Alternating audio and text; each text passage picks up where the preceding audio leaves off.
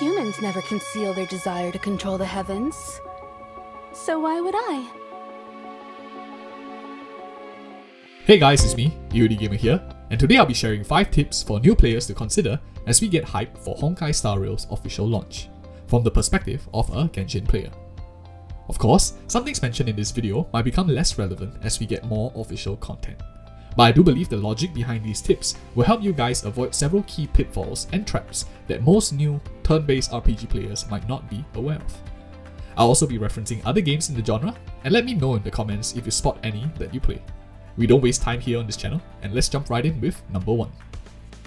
In most turn-based RPGs, speed generally decides who goes first and how often. And if we notice this official image here, Honkai Star Rail doesn't seem too different. The girl in dark blue hair moves first, then after 5 other units she acts again, even though that there are 7 units on the field. The second unit with the green energy bar, let's call her the green girl, doesn't appear to have an active debuff and only moves after the blue hair girl's second turn.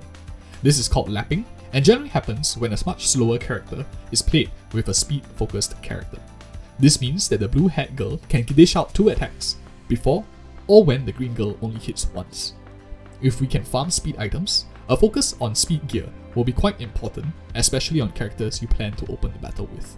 These characters tend to be either very high damage one-shot units or units that debuff enemies or buff your teammates. If you can't farm speed gear, then we need to analyze the innate speed stats of characters and their kits when determining character value. Compared to a game like Genshin, which does not punish a non-crit hit, turn-based RPGs generally see characters only acting a couple of times per battle, and probably a big game-changing ultimate will only happen once or twice.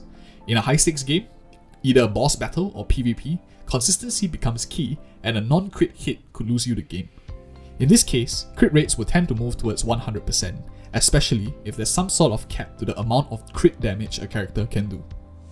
Accuracy and evasion are 2 other possible mechanics that can be in the game, which are also other ways that consistency matter too. And we all know that 99% accuracy will always fail at the most crucial moment.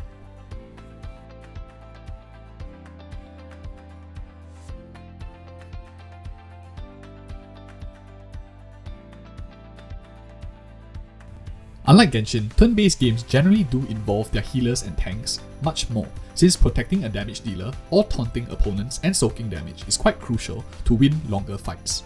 March 7 seems to be a debuffer that can freeze enemies, which sounds good in theory, but would expect most higher tier enemy monsters to have some sort of resistance to freeze or immunity to ice. But overall, stacking debuffs and buffs is a pretty legit strategy, and might be something a Genshin player might not be actively thinking about as a form of combat strategy. One thing I want to highlight is that a turn-based system generally has a much higher amount of power creep compared to a 3D open world one like Genshin. A turn-based system, for example, removes the complexity of space, rendering suction crowd controls like Venti Spurs rather irrelevant. This lesser complexity results in a quickened pace of power creep, which fans of the Fire Emblem heroes might be familiar with. Of course, it could be delayed with other factors, like rotating meta elements or buffing and nerfing characters. But either way, less permutations to work with means certain characters are more likely to fade into the distance, and a more dynamic buff and nerf system could feel a bit unpleasant to most Genshin players who are used to the lack of kit changes after banner launches. I do think a turn-based game needs PvP, and I would like to see this in Star Rail. There's only so much content you can create with a PvE game, and it's easier to have player-led content take the charge in turn-based games. The simpler structure of coding a live-action PvP between 2 players is also much more possible in turn-based rather than a 3D world like Genshin, which, as we can see from Windtrace, has to account for lag and network delays. In PvP, the previous points mentioned become far more apparent, and any inefficiencies likely will result in players falling behind the average. Resource is key in gacha games, and the best way to get ahead is to not waste resources. My personal opinion is to stick with the free units at first and make a bet on which of the free units will remain the most relevant out of them. Try to clear as much PvE content as you can and save the premium currencies.